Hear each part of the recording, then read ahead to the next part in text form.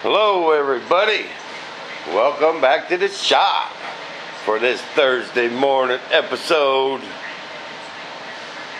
How to build a 105 thunderchief. Okay everybody, that right there is the answer to my duct problem. Alright, I've been working on it. No, that ain't a new duct. I worked on that pretty much all day. And old John brought his cougar over. Had to help him out just a little bit. He's worried I'm about to pass him. The cougar's almost done, but so is the thunderchief. It's funny.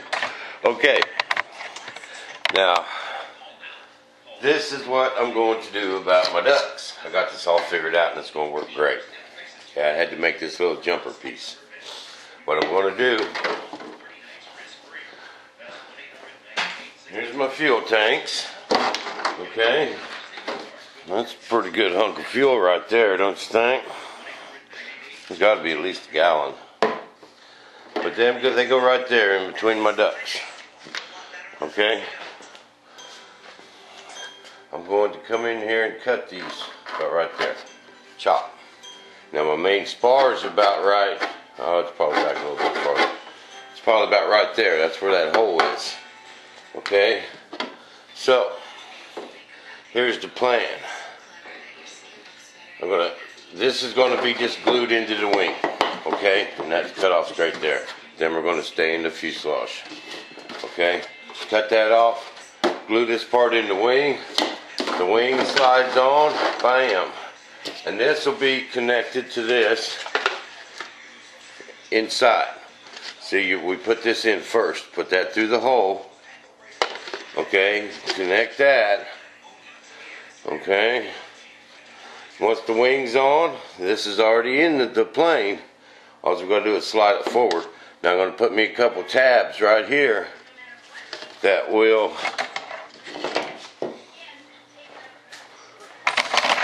glue, or not glue, but screw onto these turbine rails.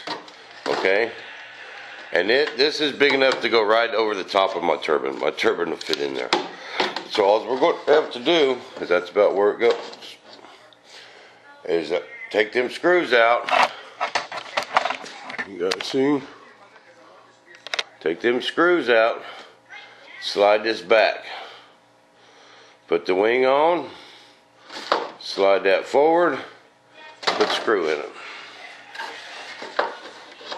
Piece of cake, huh?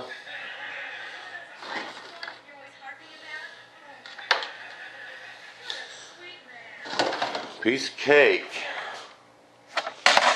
Well, that's about the only way to do it and make it look decent. You know, that'll also sliding this back over the top of that turbine will help put them bolts in the wing. Tell you what though, this plane will fit in a big trailer with the wing on it. I think it'd be easier just to haul it around with the wing on, to tell you the truth. But, you know, this is why no one's ever built a thunderchief. They couldn't overcome the obstacles. I'm guessing. Okay, but I got just a little bit more filling to do on this. So I figured I'd make y'all a video, and don't want anyone going through post-traumatic thunderchief withdrawal syndrome.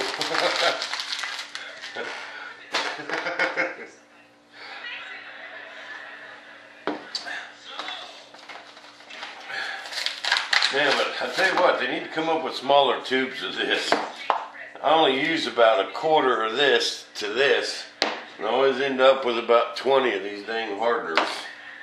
I got a pile of them, man.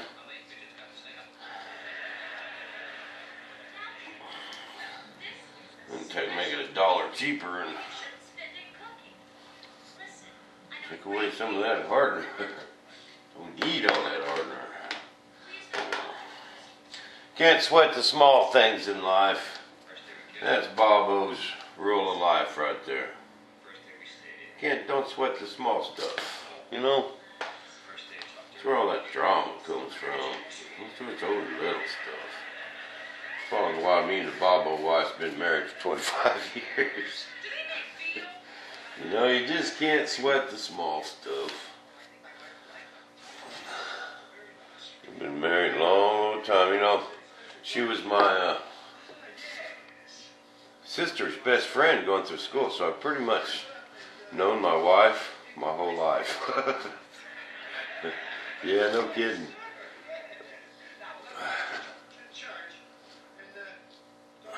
She was my older sister's best friend through elementary school, and oh yeah, G.I. Joe used to raid the Barbie camp.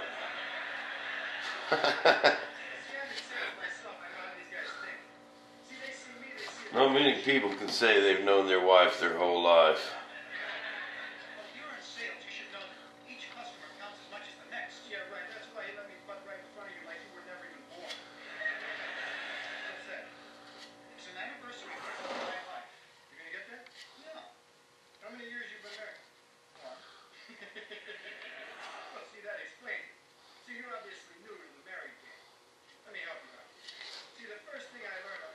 You know, I'm just going to do all this filling, man. I want to get this so good that once I prime it, I ain't going to have to go back and do no filling.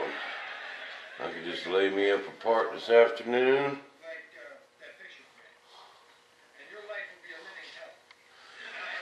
And get my other duct laid up. Tomorrow, we're going to install them. Dad's got my gear fixed. He's going to come by here in a little bit. Says they're going up and down real good. Oh, got a couple questions on that gear. No, I might slow them down a little bit. I've got some throttles I could put in the airlines with tiny holes. But the thing about that, you slow them down too much, and see that front gear goes forward. When you're flying, it ain't going to come up that hard. You know what I mean? Especially, you know, I hit the end of that runway. I'm doing 80 mile an hour. I'm pulling up into that first turn doing 100. And, you know, that's wind resistance on that. So if you go slowing them down too much, it takes too long for them to come up, or if they come up at all. And then your gear doors go and hit them, and then it breaks your hinges, it breaks your little ears off. Because them air cylinders got some power, man. Especially the bigger ones. They'll snap them ears right off if they get hung up. So, I'm going to wait till I get the wing on and see how fast all of them work. Because that ain't going to work that fast when I distribute that air to the two mains. So, they don't have no throttles on them now. But we'll see when I get the other two hooked up. What I might do is just on the downside, slow them down a little bit. Because I like them to come up with authority. You know what I mean? Because of the gear door situation. You know, them gear doors are shutting, whether them gear are up or not. And if them gear ain't all the way up, it breaks stuff. So, you know, and plus, when you're up there flying, you know, you take off, you can't see them landing gear and see how slow they work. And then I go into that first turn, and banking, you can't see how slow them landing gear are coming up. You know what I mean? Now coming down on the gear check's a different story, because I like to hit my switch, you know, at the end of the runway, so when the plane is coming right in front of us, they come down. You know, because there's a little bit of hesitation on them gear. You know, the gear door opened first, and then the